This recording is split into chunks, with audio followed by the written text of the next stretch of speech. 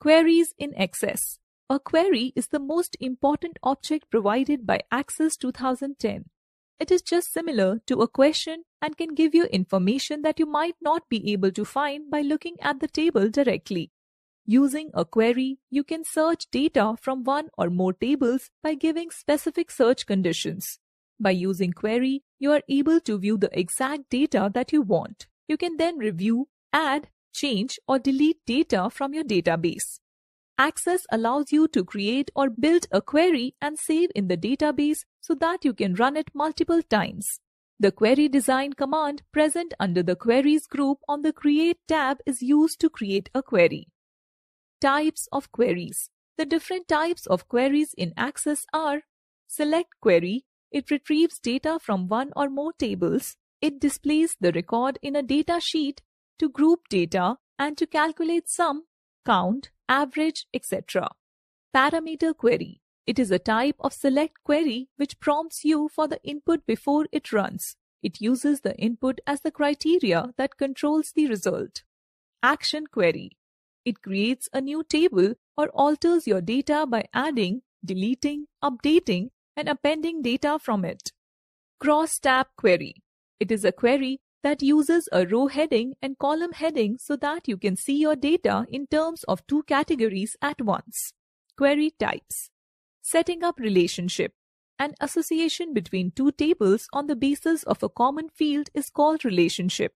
The common field in the first table is called primary key, and in the second table it is called foreign key. The foreign key field must match with the primary key field in the first table. For creating relationship between two tables, we need to first create primary key in both the tables. To create a relationship, create two tables. Table named Students Detail that holds general information about the students such as their roll number, name, father's name and class. Table named Students Marks that holds information about roll number, marks and percentage. To define relationship between the two tables, follow these steps. Step 1. Click on the Relationships command from Relationships group under Database Tools tab. Step 2. The Show Table dialog box will open. Click on the Add button. The selected table will appear in the Relationship window. After adding the desired tables, click on the Close button to close the Show Table dialog box. Step 3. Click and hold on the primary key field of one table. Step 4. Drag the mouse pointer to the common field in the other table and release the mouse button. Step 5. This will open Edit Relationships dialog box. Click on the Create button.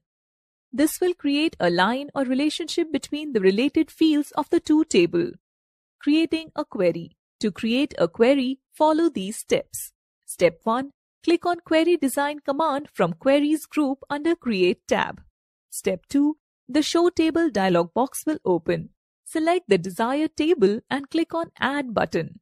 Step 3. Add the field's name to the query window and specify the criteria. The parameters of the design grid in the bottom part of the query window are: Field.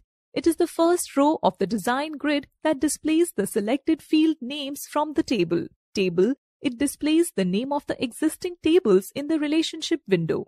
Show. This means that the field with the check mark will be displayed in the result and the fields with an unchecked mark will not be displayed when the query runs.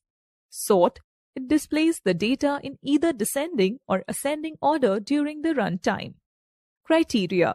This displays the condition on the basis of which the records will be filtered and displayed in the query output.